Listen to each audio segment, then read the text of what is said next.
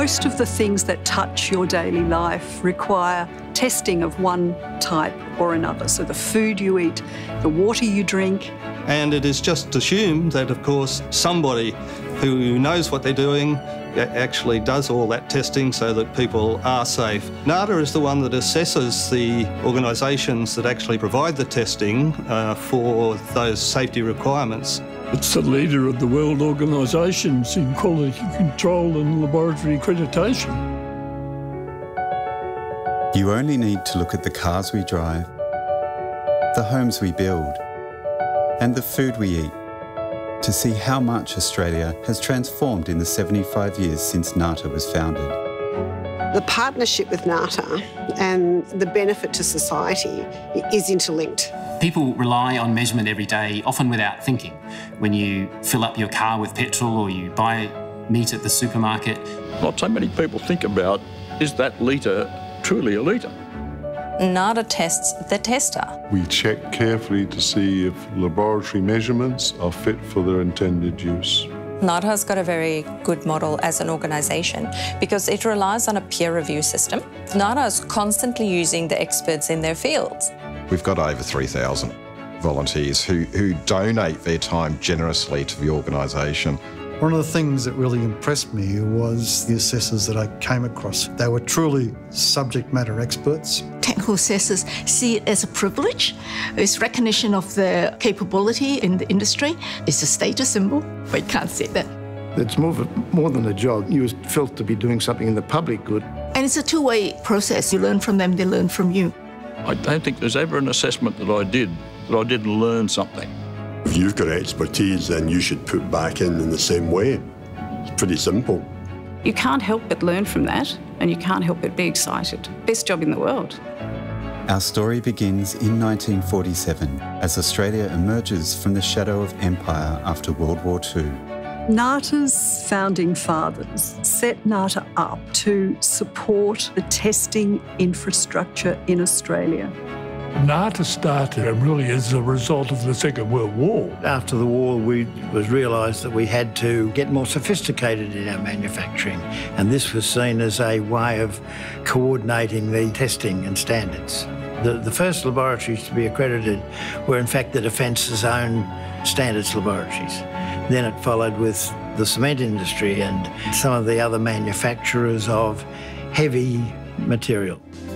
As Australia's multicultural population dramatically increases in the post-war decades, nation-building infrastructure and the rise of consumer society fuel huge economic growth. And NATA sets the standard for Australia. The way NATA works has constantly evolved. If you look around the world at that time, most regulatory and procurement testing was done in government institutions, and Australia didn't have the resources to do that. If the manufacturer could be trusted, why don't we accept their data? Trust and collaboration have been a key part of what we do. Government support and endorsement of NATA has been critical to NATA over the years. It's understood that if you were to go for a government contract, you need to be NATA accredited. We're recognised by the Commonwealth Government as Australia's national authority, providing formal recognition to testing facilities that meet international standards, the food you eat, the water you drink, the building products that surround you. Australia comes of age during a period of social and political upheaval in the late 60s and 70s as a revolution in global trade brings the world closer and demand for natural resources begins the mining boom. NATA becomes the global benchmark for accreditation services. There was a realisation internationally of the need to establish a laboratory accreditation system. It's a benefit to everybody in terms of the public health, protection of the environment, the quality of goods and services, the accuracy of measurements in trade. The rest of the world, they found out about us and thought this is not a bad idea. NATA is a signatory to international arrangements that apply to accreditation bodies around the world. The respect that Australia received from the international community of people that eventually became involved in the same activity is immense. NATA was founding member of the International Laboratory Accreditation Cooperation. The federal government helped fund the establishment of the regional cooperation called APLAC, which is now APAC. NATA has been very influential in developing the international system of laboratory accreditation. I was always very proud to play a role in NATA, knowing that we were punching above our weight.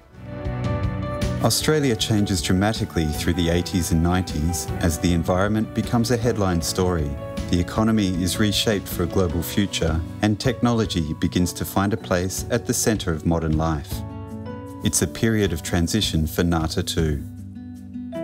In the 80s, there was a growing awareness that food safety was a big issue. We had to be working with the meat industry to set up laboratories, a great number, because every animal had to be tested for pesticide residues.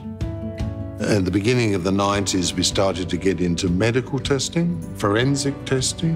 I think the forensic program, our industry, was quite different to others that NATA had worked with before.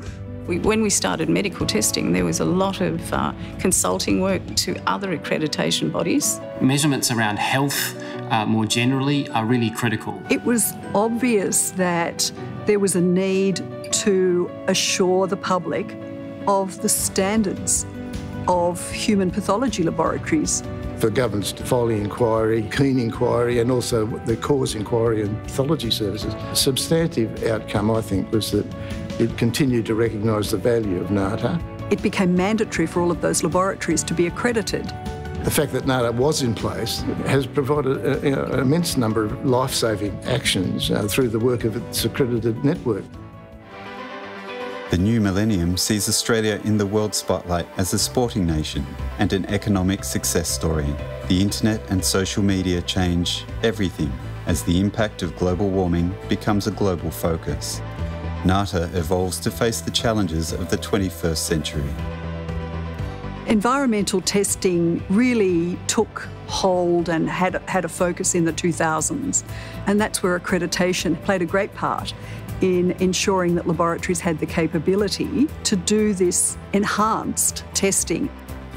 In the last 20 years, the way that we work in Australia, the way that we connect globally, changed probably at a pace never seen before. Everything's electronic these days. People are expecting a faster response. We have laboratories that are very sophisticated, have a high level of IT, robotics, use automation, automated testing techniques. And that meant if you were an assessor, you had to keep developing your awareness of the technology, the instrumentation that laboratories were using. NATA's ability to adapt to changes, especially in technology, has meant that NATA can now work forward to partner and to understand what is lying ahead. At the start of the 2020s, Australia struggles as the global COVID-19 pandemic brings unimagined health, economic and social impacts. NATA is put to the test. I don't think there's been a better example with the work that NATA did to make sure that we were able to respond appropriately to the COVID crisis. NATA very quickly established a mechanism for checking that the laboratories who all started to do testing for COVID was able to do this safely and reliably. NATA being flexible enough to show that the testing that's being done can be relied upon by the authorities because a positive test has enormous implication. NATA has actually proven that they are what they say. They're the real deal. We used virtual technologies, we used Teams, we used Zoom. It's been great to work with NATA to make remote assessments work and still give the confidence that we and NATA need that we're giving the right answer. I've learned and grown to understand how good the organisation is, how credible it is, and during the COVID pandemic, how nimble it is. We've learnt some pretty good lessons from the pandemic, and we intend to take those lessons forward and revamp the way we do accreditation into the future. Australia is very different to what it was 75 years ago, and so is NATA. I've been exceptionally proud to be part of NATA. NATA's been a wonderful thing for Australia. I've learned and grown with my association with NATA. The wide breadth of interest, so many disciplines, so many people, so many places. While many Australians may not know our name, Most have benefited from the work we do. NATA is one of Australia's best kept secrets. It's almost a secret safety net in Australia that very few people know about and probably still don't. And as we face the challenges of a post-pandemic world, we will continue to draw on the knowledge and passion of our people and associates. I cannot imagine a future without NATA. The things that we stand for aren't going to go away. It was hard work, but very rewarding. Knowing that you make a difference, and you make a difference at the national level. To help build a better future for generations to come. I think the good thing about NATA is that it's not so strict that it stifles innovation. An invisible thread woven into the fabric of Australian society. Trust is what we are underpinning at NATA.